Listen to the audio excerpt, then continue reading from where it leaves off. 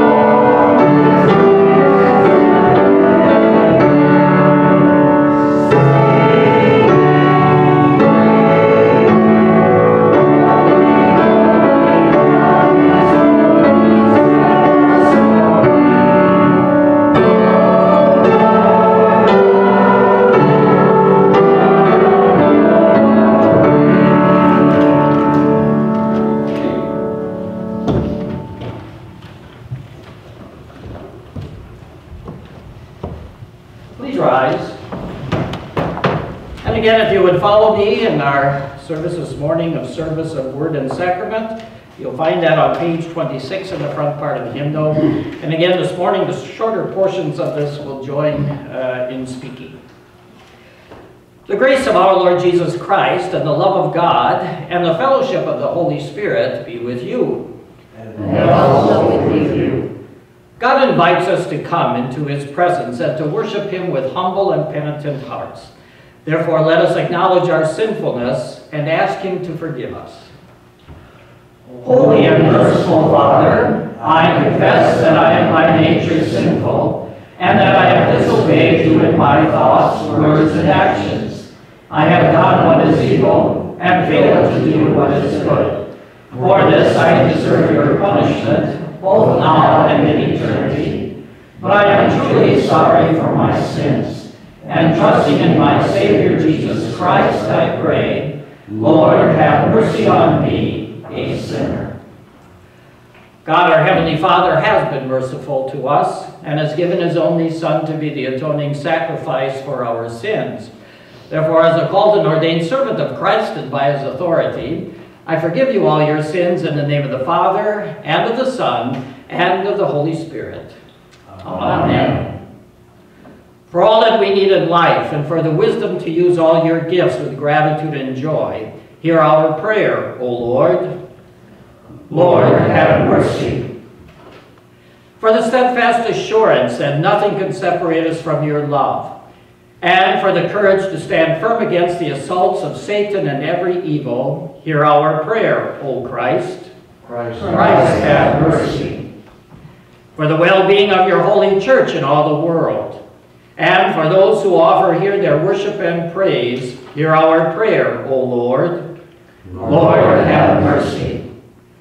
Merciful God, maker and preserver of life, uphold us by your power and keep us in your tender care.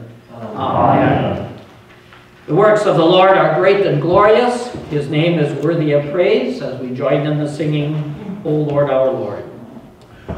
O Lord, our Lord, how glorious is your name in all the earth. Almighty God, merciful Father, you crown our life with your love. You take away our sin. You comfort our spirit. You make us pure sight. You did not spare your only Son, but gave him up for us all. O Lord, our Lord, how glorious is your name in all the earth. O Son of God, the eternal Word of the Father, you came to live with us. You made your Father known. You washed us from our sins in your own blood. You are the King of glory. You are the Lord. O Lord, our Lord, how glorious is your name in all the earth. And we pray.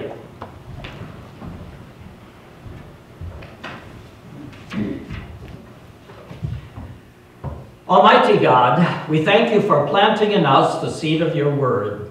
By your Holy Spirit, help us to receive it with joy and to bring forth fruits in faith and hope and love. Through your Son, Jesus Christ, our Lord, who lives and reigns with you in the Holy Spirit, one God, now and forever.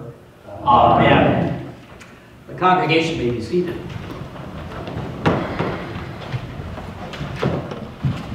And we now turn our attention to the scripture lessons today, appointed for the 8th Sunday after Pentecost. For you who are with us today and online, you can find them posted there.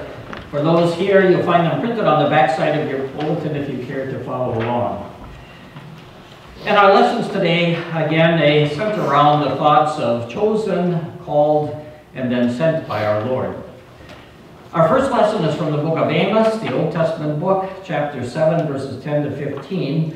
Amos is called to be God's prophet to Israel. You'll hear of another man in this lesson today, Amaziah, who was a priest in a place called Bethel, a little bit to the north of Jerusalem. He was not a very good priest, and he did not like what Amos had to come and say, that the Lord had sent him to tell his people Israel. But Amos, again, emphasizes that it was not his own words, but it was the words of the Lord that he brought, because Amos was nothing special as he looked at himself in his life. We read in Amos chapter 7. Then Amaziah, the priest of Bethel, sent a message to Jeroboam, king of Israel. Amos has conspired against you in the midst of the house of Israel. The land is not able to endure all of his words. This is what Amos says. Jeroboam will die by the sword, and Israel will certainly go into exile away from its own soil. Then Amaziah said to Amos, "You seer, get out of here. Flee to the land of Judah. You may eat food and prophesy there, but you must never again prophesy at Bethel, for it is the sanctuary of the king and the national temple." Then Amos responded to Amaziah, "I was not a prophet, nor was I a son of a prophet.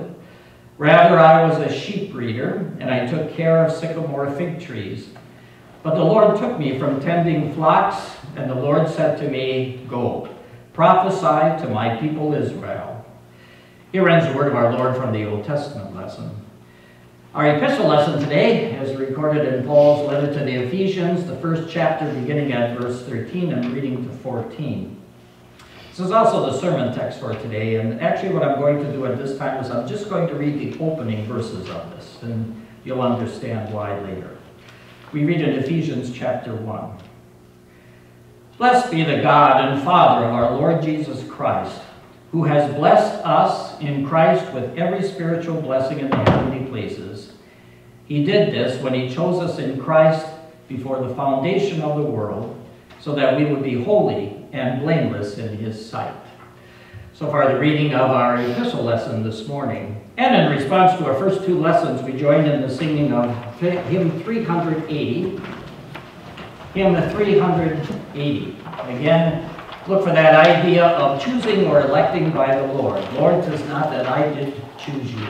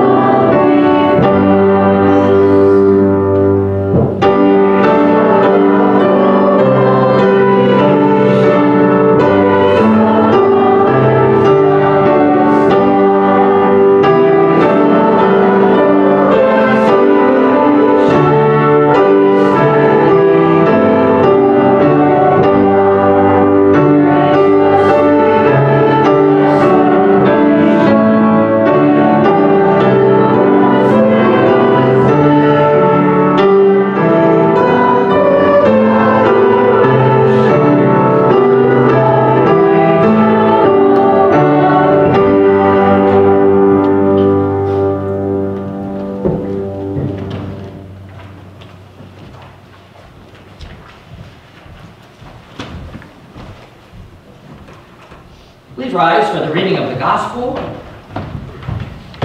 Our Gospel lesson today is recorded in the book of Mark, the 6th chapter, beginning at verse 7.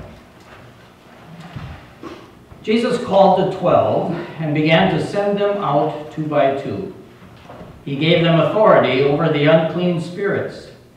He instructed them to take nothing for their journey except a staff, no bread, no bag, no money in their money belts.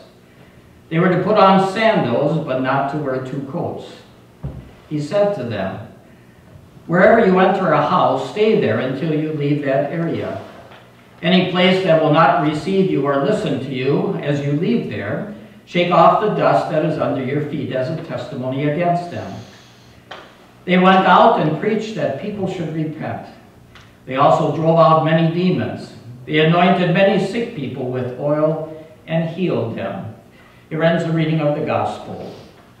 Praise be to you, O Christ. The congregation may be seated as we continue with the singing of our sermon hymn, our next hymn for today. That is hymn number 548. Hymn 548 in Christian worship. O Lord, in prayer you spent the night.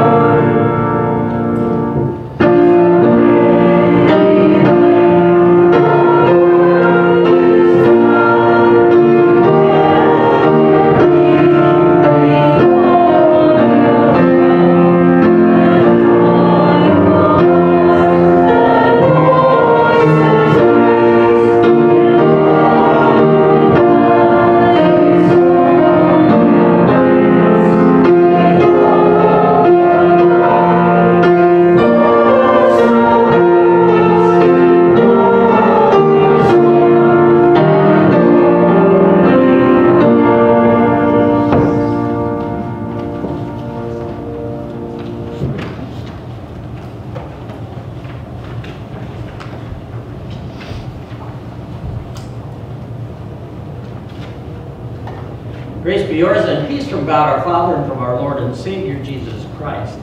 Amen. This morning we look at the epistle lesson for the day, reading in Ephesians chapter 1. It contains a very important doctrine that we don't often get the opportunity to talk about, and that is called the doctrine of election. Paul writes in Ephesians 1, "Blessed be the God and Father of our Lord Jesus Christ, who has blessed us in Christ with every spiritual blessing in the heavenly places. He did this when he chose us in Christ before the foundation of the world, so that we would be holy and blameless in his sight. In love, he predestined us to be adopted as his sons through Jesus Christ. He did this in accordance with the good purposes of his will, and for the praise of his glorious grace, which he has graciously given us in the one he loves. In him we also have redemption through his blood, the forgiveness of sins, in keeping with the riches of his grace, which he lavished on us in all wisdom and insight. He made known to us the mystery of his will, in keeping with his good purpose, which he planned in Christ. This was to be carried out when the time had fully come, in order to bring all things together in Christ, things in heaven and things on earth. In him we have also obtained an inheritance, because we were predestined according to the plan of him who works out everything in keeping with the purpose of his will. He did this so that his glory would be praised as a result of us who were the first to hope in Christ. In him, when you heard the word of truth, the gospel of your salvation, and in him, when you also believed, you were sealed with the promised Holy Spirit. He is the down payment of our inheritance until the redemption of God's own possession, so that his glory would be praised." Christ Jesus, dear fellow redeemed in our Lord. Did you catch all of that? That's what I call a mouthful of words. And it's not just because there were so many complex thoughts in there. But in the Greek text, that's all one sentence. Just one sentence. Our translations break that down into 10 or 11 or 12 sentences, but in Greek it's one long sentence made up of 203 words. I counted them all. Boy, if I had written a paper when I was in school that was 203 words long, I think my English prof would have flunked me. We don't do that in English. It's too hard to follow all of that. But there is a very special reason why the Holy Spirit had Paul write it that way. You see, every thought in that long sentence, that was just one long sentence, every thought hangs on the other and the next thought. They mesh into one unit, a song of praise to God for his astounding grace to us. Begins with this teaching that's known as the doctrine of election, sometimes also referred to as predestination. Now, to many, the doctrine of election is difficult, but it is not as complicated as people make it out to be. And it is not given to worry or to distress us. It is actually given for the purpose of great comfort and assurance that as we cling to Christ in our faith, we are his in time and for all eternity. Yet ironically, people are afraid to approach this doctrine or to teach it. I remember one time at school, our seminary professor told us the story of a student who came to him after that professor had taught this doctrine of election in class. And the student said something like this: "I feel that I now understand it much better than I had before, but I still am going to avoid it, and I'm never going to teach it to children." That's probably the way a lot of people feel about this. They're afraid because they think people will draw all kinds of wrong conclusions from it, which they do. That's sad. because this teaching is actually very simple, and it is given only for our comfort. It's only difficult if you don't stick to what God has said in regards to it. And it's only frightening to those who say things that God never said. And if you refuse to study this, you actually rob yourself of one of the greatest gospel treasures that God has given to His church.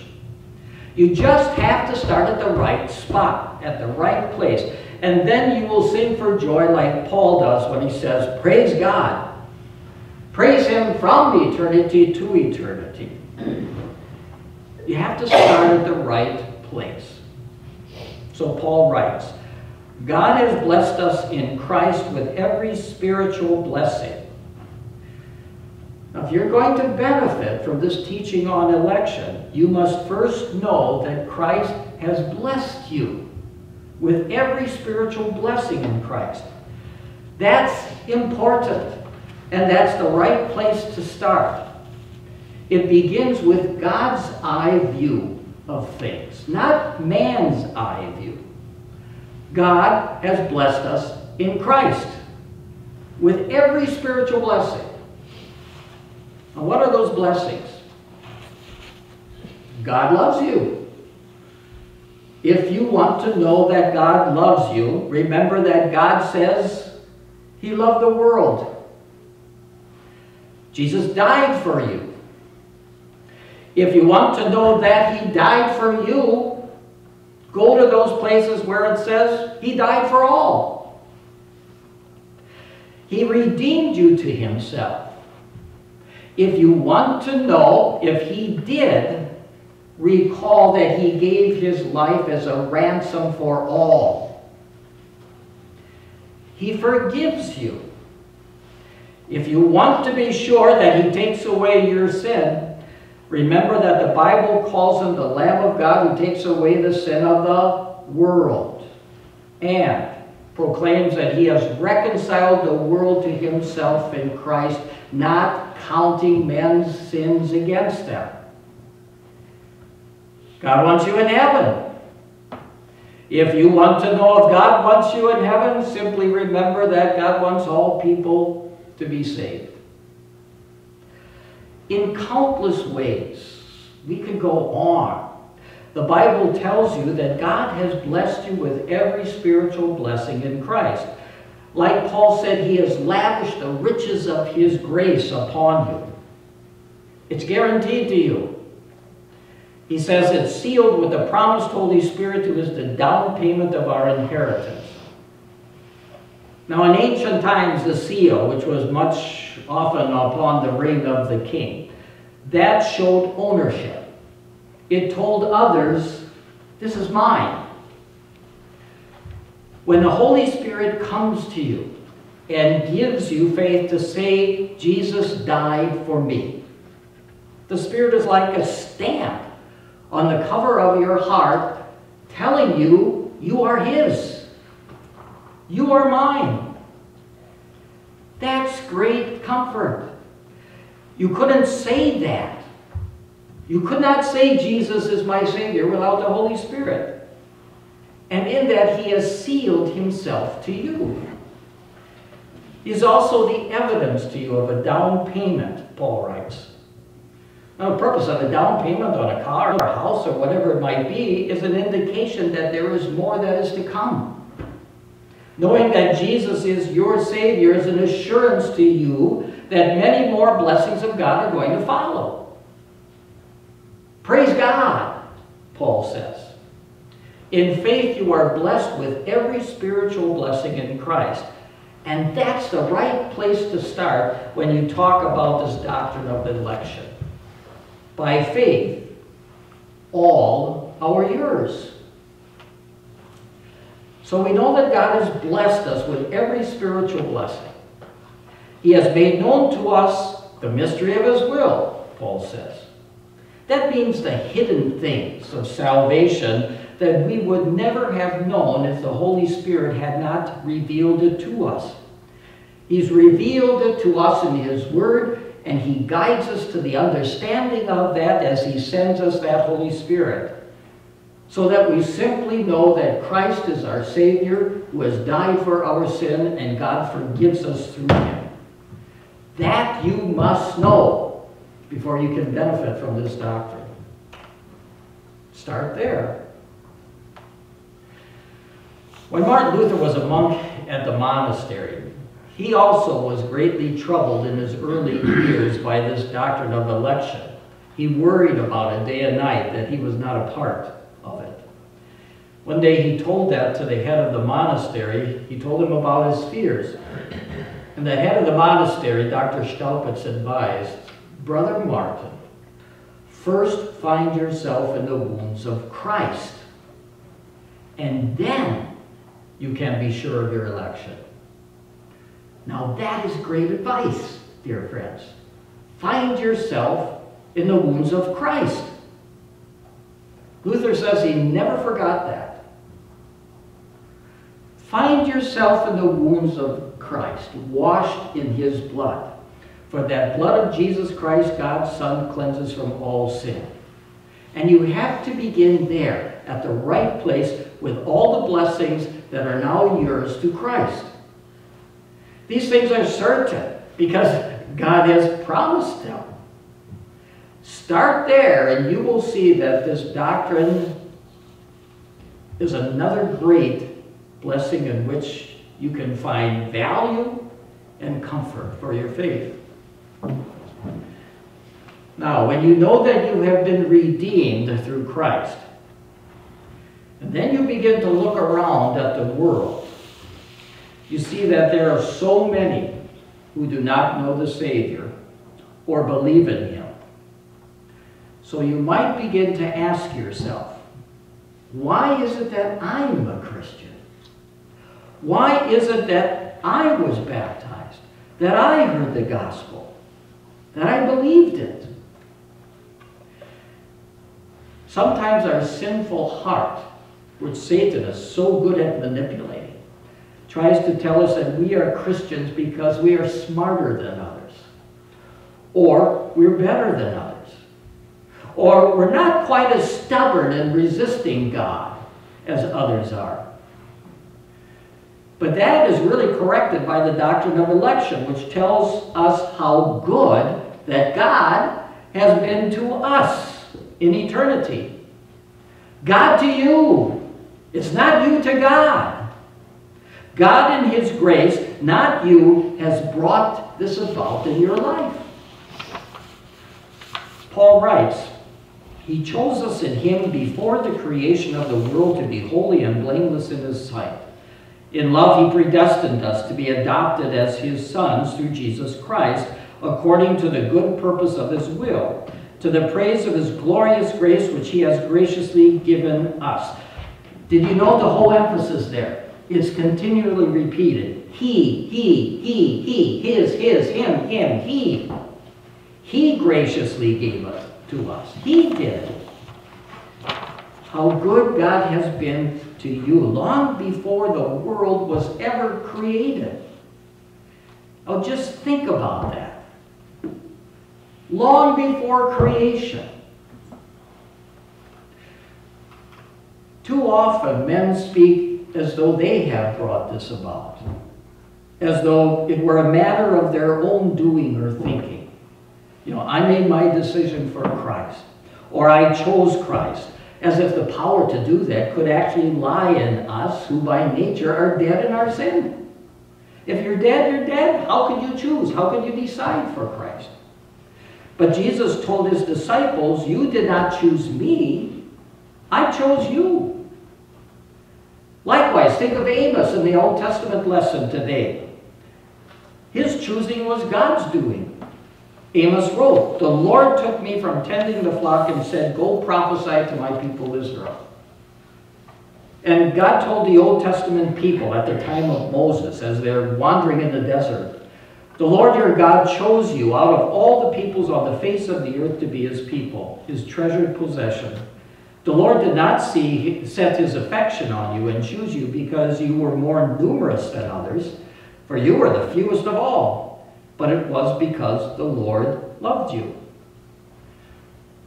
We are God's children, not because we made a decision for God, but because God made a decision for us. God made you his own, not because you were better than others, not because you did more good things than others, not because you were prettier or kinder or gentler or smarter or nicer, not because you didn't reject him as badly as others reject him. It was grace that did it. The Bible says, God saved us and called us with a holy calling, not on account of our works, but on account of his own purpose and grace given us in Christ before the beginning of time. God chose you. God predetermined you to be his child. He made his saving will known to you. He brought you to himself in Christ. He gave you his Holy Spirit to say, Jesus died for my sins. He guarantees that more will be coming to you. He gives you an eternal inheritance. Why? Simply to his praise and glory. Because he wanted it. How eternally good he has been to all who believe in Christ. He did it all, long before the world was created. And humanly speaking, I don't get it. I don't get it with my human reason. But this is what he has declared. And that's astounding. What an inexpressibly hot love he has. Elected from eternity to eternity. Praise God. What comfort and assurance that gives. All before everything was made. He said it. Believe it.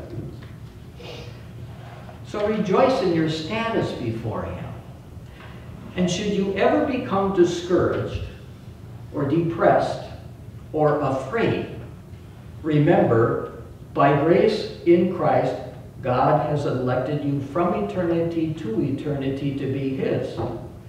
Don't look at others. You look at Christ, and you find yourself in the wounds of Christ, because God won't let those who do fall. Praise God, who has blessed us with every spiritual blessing in Christ. God grant that to us in our faith for Jesus' sake. Amen. And now may the peace of God, which surpasses all understanding, keep your hearts and minds through faith in Christ Jesus. Amen. And we now unite with all Christians in confessing our faith. This morning we do that in the words of the Nicene Creed. You'll find that on page 31 in the front part of the hymnal. Page 31. We believe in one God, the Father, the Almighty, maker of heaven and earth, of all that is seen and unseen. We believe in one Lord Jesus Christ, the only Son of God, eternally begotten of the Father, God from God, light from light, true God from true God, begotten, not made, of one being with the Father. Through him all things were made. For us and for our salvation, he came down from heaven, was incarnate of the Holy Spirit and the Virgin Mary, and became fully human. For our sake he was crucified under Pontius Pilate. He suffered death and was buried. On the third day he rose again in accordance with the Scriptures. He ascended to heaven and is seated at the right hand of the Father. He will come again in glory to judge the living and the dead, and his kingdom will have no end. We believe in the Holy Spirit, the Lord, the giver of life, who proceeds from the Father and the Son, who in unity with the Father and the Son is worshipped and glorified, who has spoken through the prophets. We believe in one holy Christian and apostolic church. We acknowledge one baptism for the forgiveness of sins. We look for the resurrection of the dead and the life of the world to come. Amen. The congregation may be seated as we now worship our Lord in bringing our offerings to Him.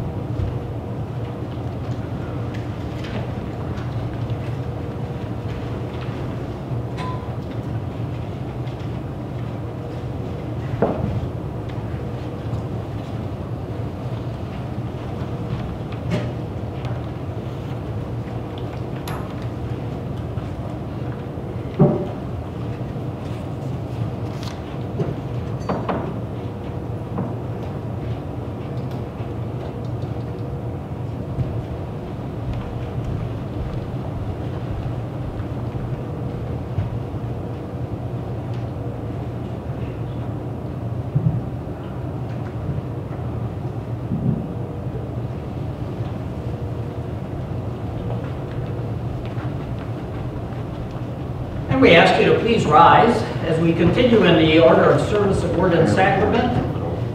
We continue on page 32 with the responsive prayer of the church. And we ask the congregation to please read the responses that you find printed in the bold print for you. Gracious God and Father, we praise you for the countless blessings which we receive from your hand.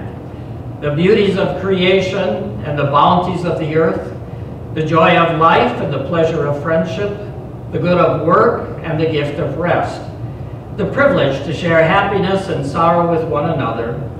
Above all, we praise and thank you for your saving word and for your Son's body and blood, which you give us to eat and to drink in the sacrament. Through these means of grace, you send the Holy Spirit into our hearts and unite us to Jesus and to the whole Christian church on earth. Strengthen us through this heavenly food, increase our trust in Christ and our love for one another. Great God and Lord, without your continuing help, we easily waver in our faith, lose courage, and grow careless in our watchfulness.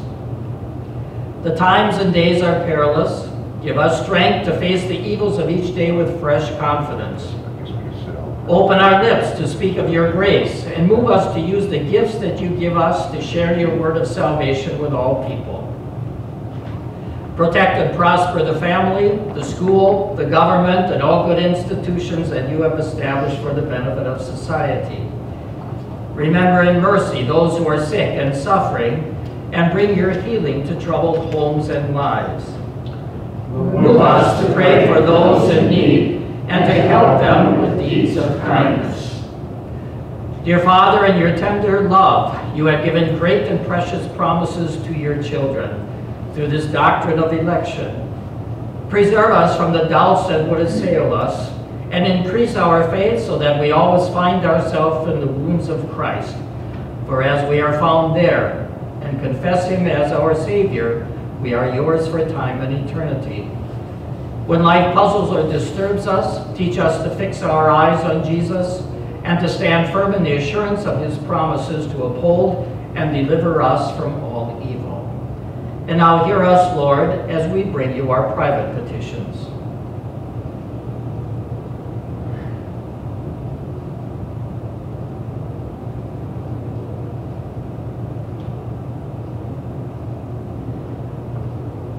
Now, eternal God and Father, keep us in the saving faith, and so enable us to overcome all things through our Lord Jesus Christ, who has taught us to join in praying. Our Father, who art in heaven, hallowed be thy name. Thy kingdom come, thy will be done on earth as it is in heaven. Give us this day our daily bread, and forgive us our trespasses, as we forgive those who trespass against us. And lead us not into temptation, but deliver us from evil. For thine is the kingdom, and the power, and the glory, forever and ever. Amen. And we now continue with the order of Holy Communion on page 33.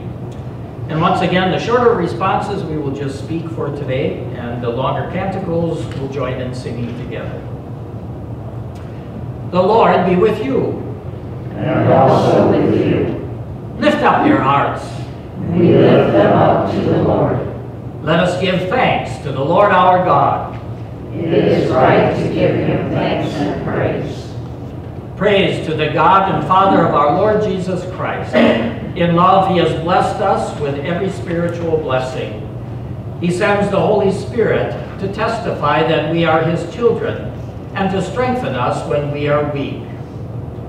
Now have come the salvation and the power and the kingdom of our God and the authority of his Christ. To him who sits on the throne and to the Lamb be praise and thanks and honor and glory forever and ever. Holy, holy, holy is the Lord of hosts. The whole earth is full of your glory. You are my God, and I will exalt you. I will give you thanks, for you have become my salvation. Holy, holy, holy is the Lord of hosts. The whole earth is full of your glory.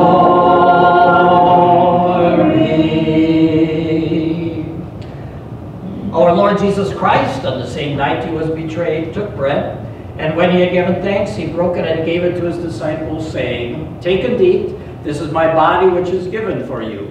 Do this in remembrance of me." In the same manner also after supper he took the cup, and when he had given thanks, he gave it to them, saying, "Drink from it, all of you. This cup is the New Testament in my blood, which is poured out for you for the remission of sins. Do this as often as you drink it in remembrance of me." And now may the peace of the Lord be with you always. Amen. O Christ, Lamb of God, you take away the sin of the world. Have mercy on us. O Christ, Lamb of God, you take away the sin of the world. Have mercy on us. O Christ, Lamb of God, you take away the sin of the world.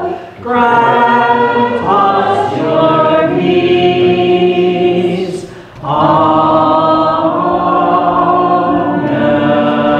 Amen. The congregation may be seated.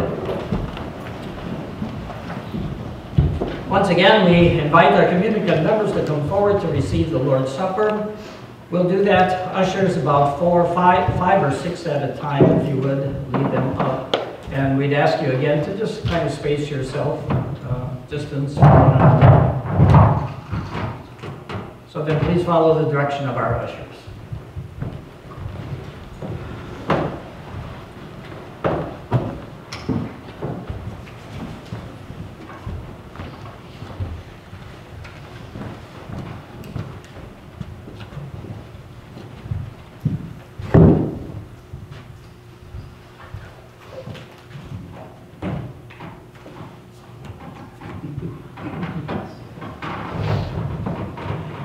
Take and eat.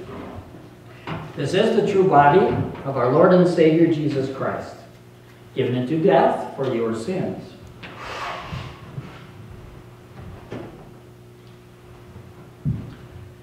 Take and drink. This is the true blood of our Lord and Savior Jesus Christ, shed for you for the remission of your sins.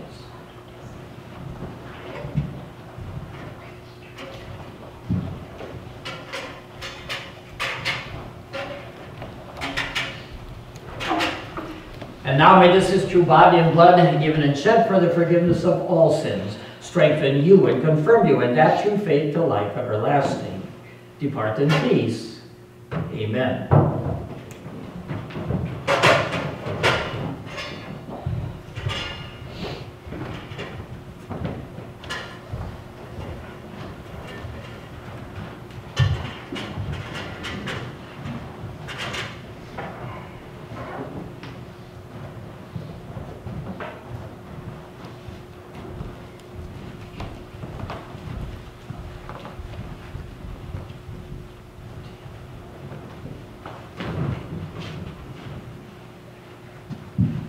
Take and eat.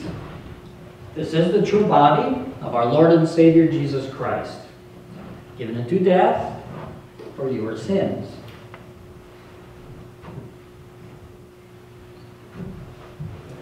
Take and drink.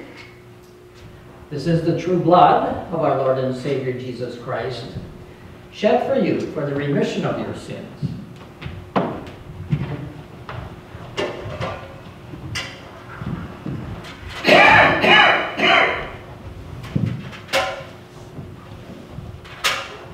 And now may this his true body and blood, given and shed for the forgiveness of all sins, strengthen you and confirm you in that true faith to life everlasting. Depart in peace. Amen.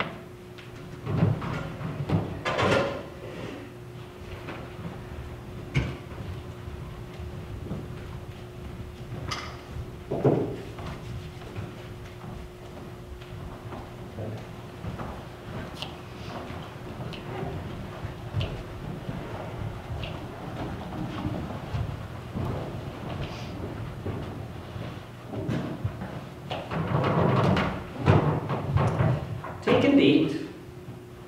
This is the true body of our Lord and Savior Jesus Christ, given into death for your sins.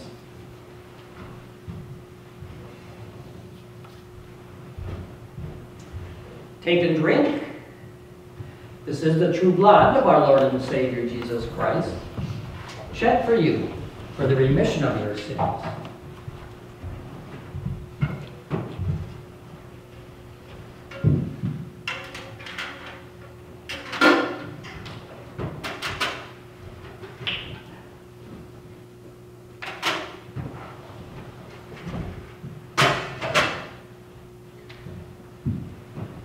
Take and drink. This is the true blood of Christ, shed for the remission of your sins. And now may this his true body and blood, given and shed for the forgiveness of all sins, strengthen you and confirm you in that true faith to life everlasting. Depart in peace. Amen.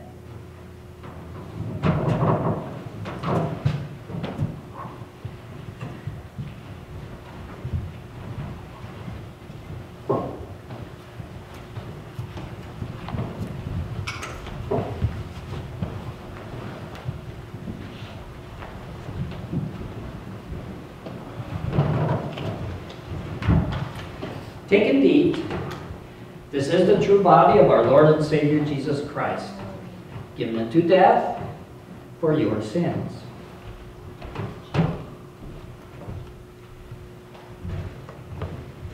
Take and drink.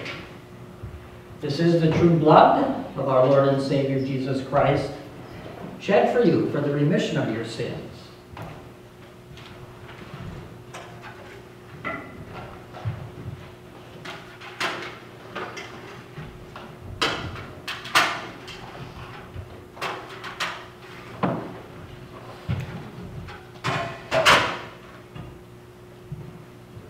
Take and drink.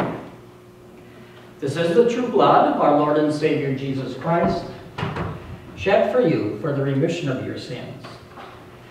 And now may this his true body and blood, given and shed for the forgiveness of all sins, strengthen you and confirm you in that true faith to life everlasting. Depart in peace. Amen.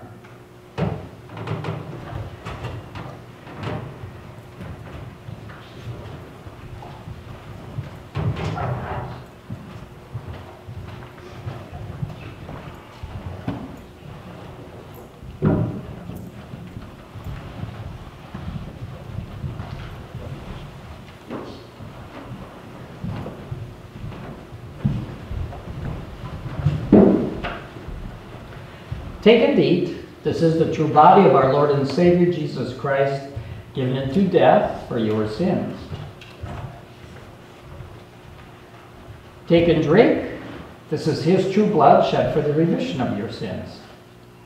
And now may this his true body and blood given and shed for the forgiveness of all sins strengthen you and confirm you in that true faith to life everlasting. Depart in peace. Amen.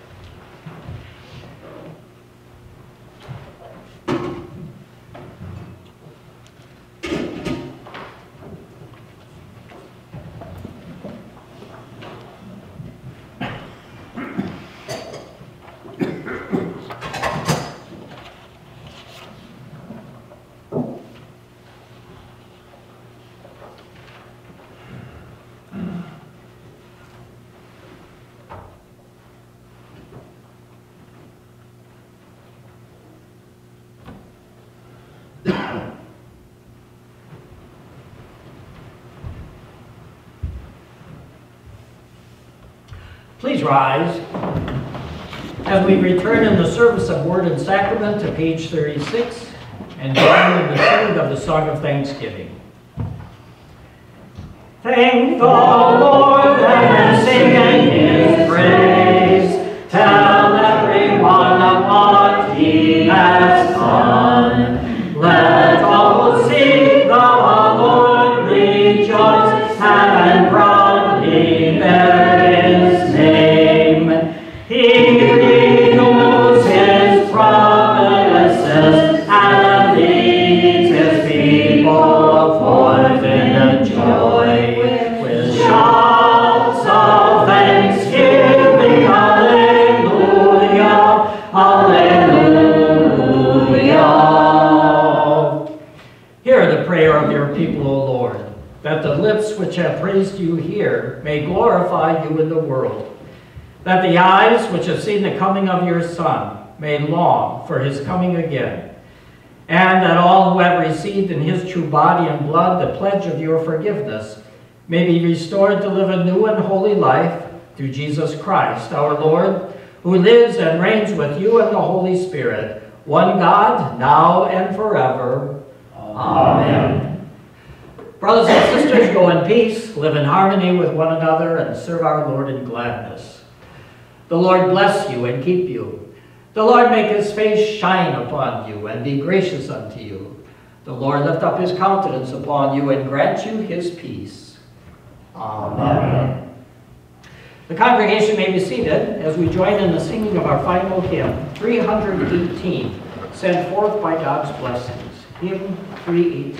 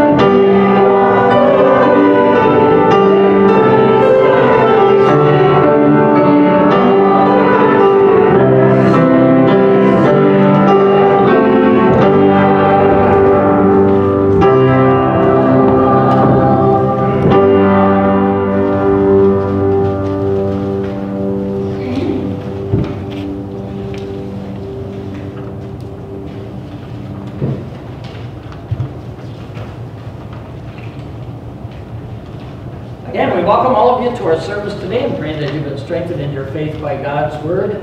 For you who are with us online, we'll be here again next week at this time. And especially for our members today, perhaps you noticed the announcement in there. Because we're missing some of our leaders today and some of our people, we're going to postpone the voters meeting and Women Working for Christ meeting, and probably again in 2 weeks, so that we have everybody here that can help with that. Then we invite you to remain following our service for a time of fellowship and refreshments, and then for our Bible study hour. Thank you.